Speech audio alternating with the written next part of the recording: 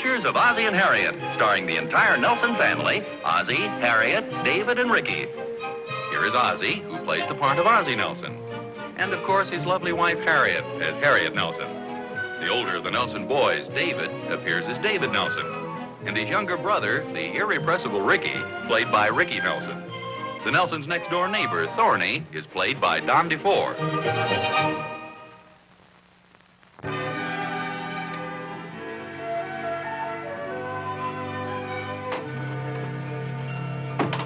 Oh, hi, boys. Hi. Hey, what have we got here, a banquet? We're just finishing off some cake. How's the PTA meeting? Oh, it went fine, thanks, Dave. They elected your old dad chairman of the setup committee. Oh, swell. Yeah, neat. What is it? Well, it means I'm in full charge of setting up all the tables and chairs for the annual card party. Oh, sounds pretty important. Sounds like a lot of work to me. Well, how many guys you got under you? Well, I'm allowed to select an assistant to help me move all the chairs. What do you have in the package, Pop? This is just a little surprise I bought for your mother and you guys. Oh, terrific. Can we see it now? Well, why don't we wait till your mother comes down and we'll all look at it together. Looks like pretty good cake there. Yeah, Mom baked it this morning. It's supposed to be for dinner, but we're just sort of sampling it now. Oh. We don't want our dinner to spoil our appetites. Oh, yeah. You want to buy, Pop? No, thanks, Dave. I mean, dinner will be in a couple of hours, so I think I'll take a whole slice. Well, I see my work's being appreciated down here. Oh, Yeah, hi. this sure is a good cake, Mom. Yeah, it sure is. Back one more piece to convince me. Oh, no, sir. No more till dinner time now. Well, how'd the meeting go? Oh, it went Pop just got elected fine. chairman of a committee. Yeah, and he bought us a surprise, too. Well, how wonderful. What's the surprise? Oh, well, don't you want to hear about the committee I was elected chairman of? Well, of course I do. What's the surprise? You know, the boys are getting older, and we don't have many pictures of them. We need new ones. I sure wish we'd get rid of that corny picture of me on the Baer rug, Baer. Hey, you bought us some film for our camera? No, not exactly. You know how old our camera is. Well, it's not so old. I know, but this clerk suggested that I try one of the new models. Well, Ozzie, our old camera takes very nice pictures. Well, I know, but this new model is so much easier to use. How much? Oh, considerably. No, I mean how much? The price of it. Well, only $3.98. It's a genuine Mighty Elf, too. Oh, well, I suppose for that price you couldn't go wrong. Well, exactly. Especially when you can get two of them for $6.50. You mean you bought two of them? No, not exactly. Oh, I should hope not. I bought four of them. Well, I figured it'd be a good idea. You see, in this way, nobody'd be using somebody else's camera. Pop's right, Mom. I could take a picture of David, taking a picture of you, taking a picture of Pop, taking a picture of me. Let's see the cameras, Pop. Yeah, let's see him, Pop. Okay. Hey, look Hey, at they're neat. Aren't they, though? There's one for you, Dave. Thanks, Pop. One for Rick. Thanks, Pop. They are cute. Yeah, I think so. They take good pictures, too. I saw some of them down at the store. Easy to operate. Oh, and the man gave us this carrying case free of charge. One carrying case for all four cameras? Well, it's sort of a family special. He gave us a gold key for each member of the family. Oh, yeah. Come on, David, let's take some pictures. Wait a minute. Don't go too far now, fellas. Oh, no, Pop, we're just going to take some candid shots around the neighborhood. Thanks a lot for the cameras. Yeah, thanks a lot, Pop. Okay, boys. Well, tell me about the committee. Well, it's nothing really important. You know, the PTA is going to give a charity card party, and they've elected me chairman of the setup committee, you know, in charge of setting up the chairs and tables. That sounds like a lot of heavy work. Well, yes, it does at first, but, see, I'm going to entice a few of my good friends into doing the muscle work. I'm just going to sort of direct the proceedings, so to speak. In fact, I think I'll see if I can inveigle my good friend and neighbor, Mr. Thornberry, into doing some work for a change. That may not be as easy as you think. Yeah, I'll talk him into it.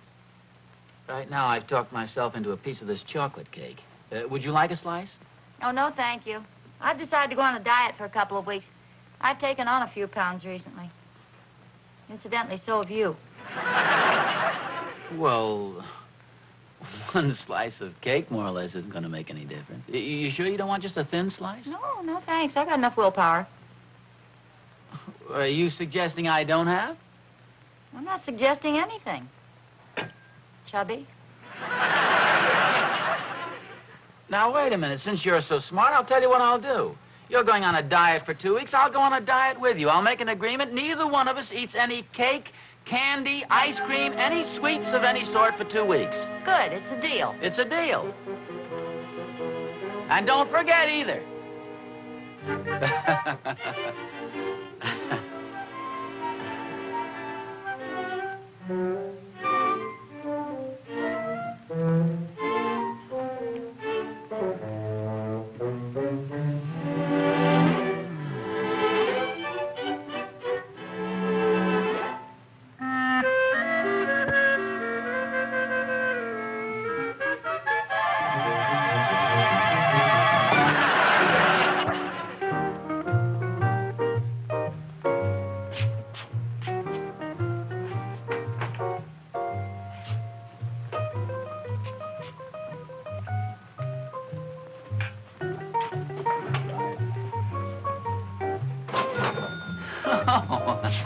Hiya, Thorny. How are you, Oz?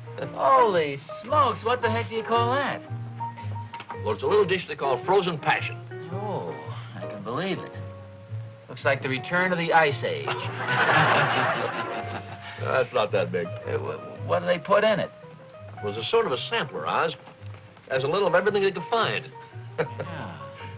Yeah, oh, say, did you hear that I was elected the chairman of the setup committee for the PTA? Well, congratulations. It's quite a responsibility. Oh, well, thanks a lot. It's nothing big, but like everything else, it needs a director. Sort of brains to supervise the brawn, so to speak. Just a second, Oz. Now, maybe I've got this wrong, but I thought the setup committee was just a fancy name for those guys who lug up the tables and chairs and set them up. Well, that's a rather crude way of putting it. Naturally, as I say, there is a certain amount of physical work involved. But, well, frankly, I was counting on a few of my good friends to help me out. It is for a very worthy cause, you know. Well, speaking of good friends, do you consider me one of your good friends? Well, naturally, Thorny. Oz, I want you to know that I consider you one of my good friends. Oh, gee, thanks a lot. I knew I could count on you. That's why I insisted you let me buy you one of these frozen passions. Thanks a lot, Thorny, but I can't. Not now. Harriet and I made a little agreement. Nonsense, Oz. You're a friend of mine, aren't you? Well, of course I'm a friend of yours, but see, Harriet and I have made this little agreement whereby neither of us is going to eat anything between meals for 2 weeks, sweet stuff especially. Well, Oz, that's downright insulting. I'm your best friend. I'm trying to treat you. Why, they'd shoot a man for this in the Old West. Oh, yes, I know. Well, that isn't the point, Thorny. Look, getting back to this question of committee, I mean this question of friendship.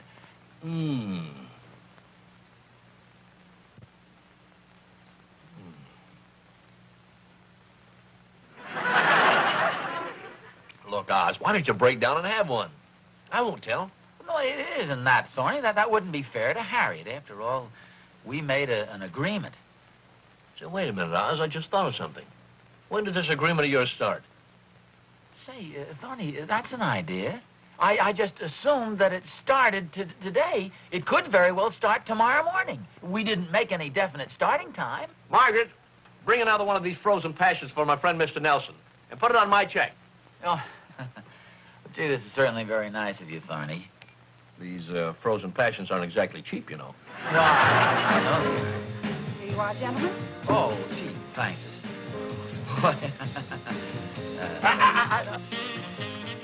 Check's on me, Oz. Oh, Thorny, well, at least let me pay for my own. Oz, I wouldn't think of it. Just dive in and enjoy yourself. Awful nice.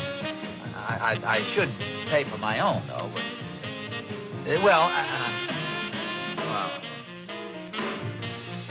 Holy mackerel, Oz, I gotta be running along.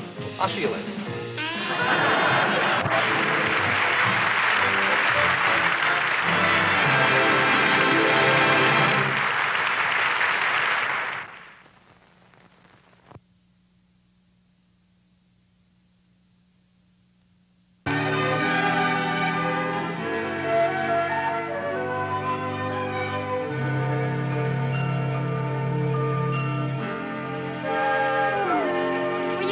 me, Pop? Oh, yes. Hiya, Rick. That's quite a coincidence. I was looking for you, too.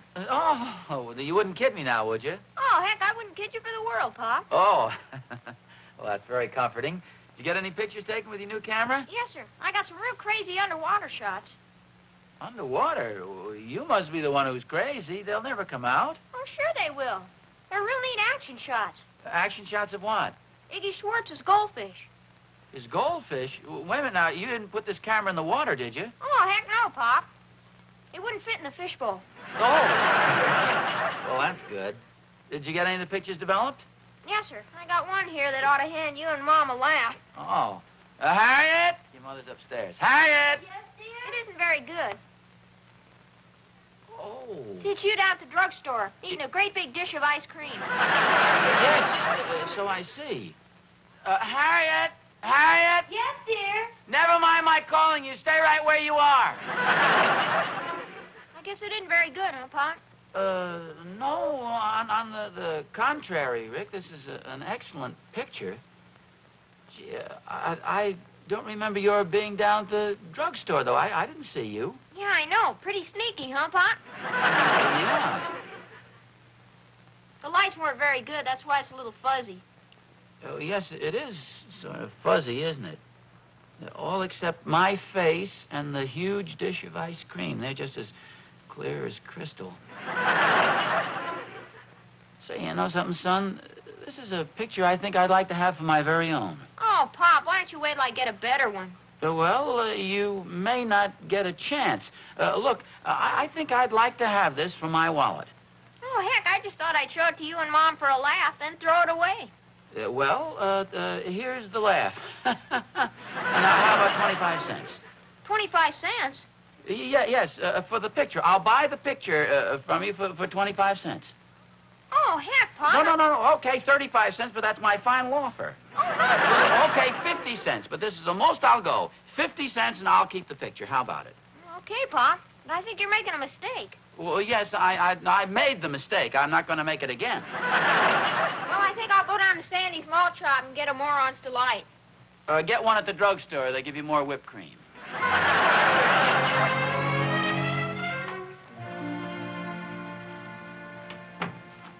Hi, Pop. Hello, son.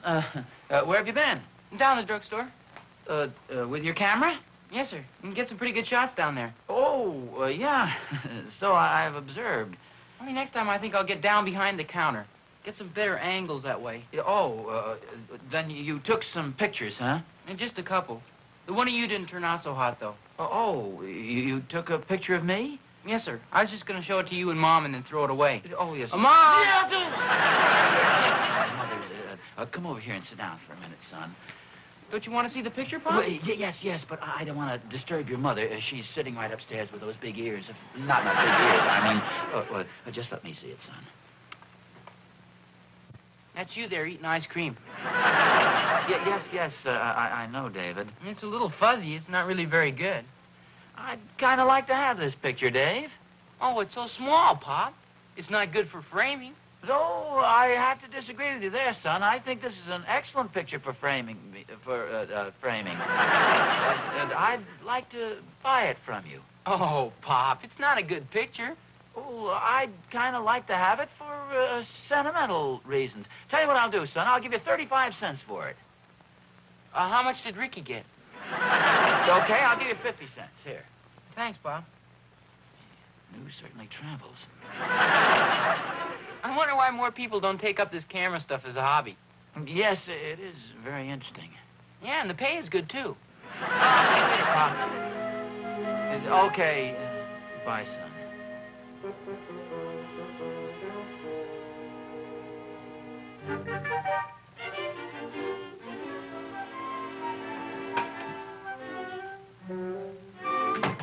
Hi, Oz.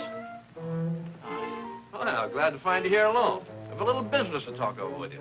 What kind of business? Well, to put it bluntly, blackmail.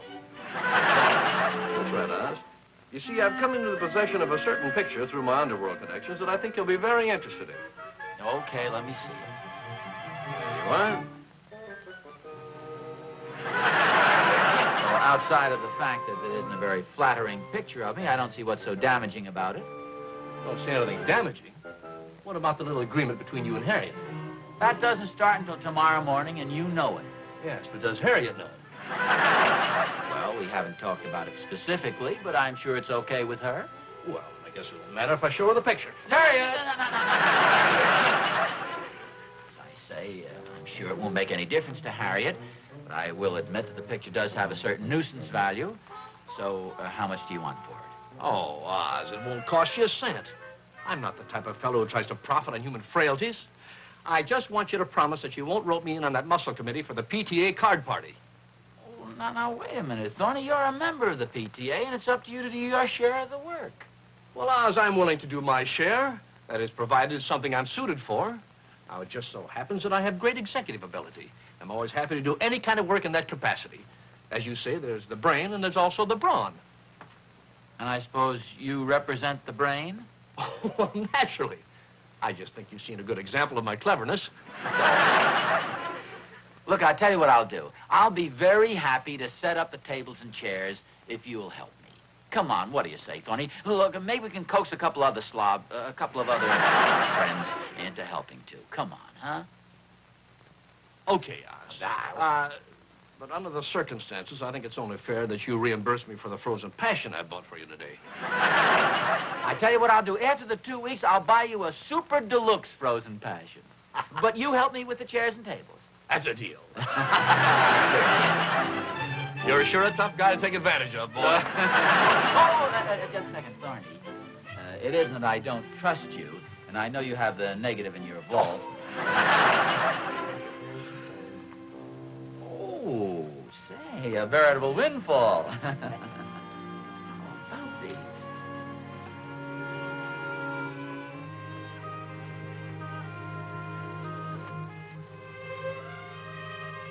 That's a good one. Oh, here you are. Hi. I wonder where you were. I just thought I'd have a piece of cake, a cup of tea. Would you like a piece of cake? Oh, no, thanks. I'm trying... Well, Harriet... Something wrong? Well, yes. I thought we had an agreement not to eat any sweets between meals. Oh, we have, but that doesn't start until tomorrow. Are you sure you want to have some cake? Oh, well, yeah, I guess I'll have just a little... Here, take mine. No, that's okay. I'll just take this and eat it the old-fashioned way.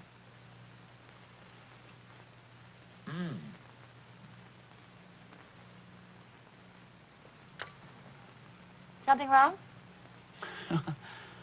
Maybe I'm getting absent-minded or something, but, you know, I thought our agreement started today. Well, so did I, but evidently we were wrong. Why, what do you mean? Well, I was sitting in the drugstore today having a cup of tea and a piece of rye, Kris, and I heard a man in the next booth say that it didn't start until tomorrow. Very interesting conversation. You say this was down at the drugstore? Mm-hmm. Yes, he was sitting with another man, and each of them was eating a huge dish of ice cream. Could you describe this man? Oh, I can do better than that. Here, I took a picture of him. Hey, where are you going? Well, I'll be right back. I figure it's about time I went down and bought myself a photograph album.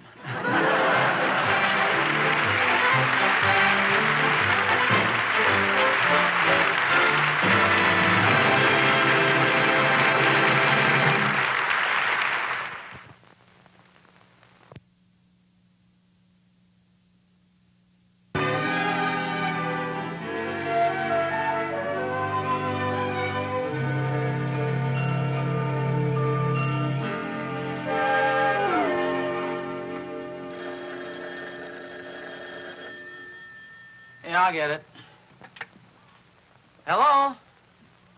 Who is it? Oh, hello, Mr. Miller. Mr. Miller from the drugstore.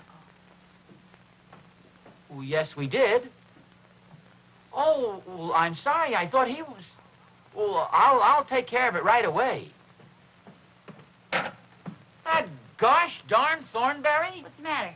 Well, he makes a big deal out of treating me to a frozen passion sundae yesterday and then walks out of the drugstore without paying the check.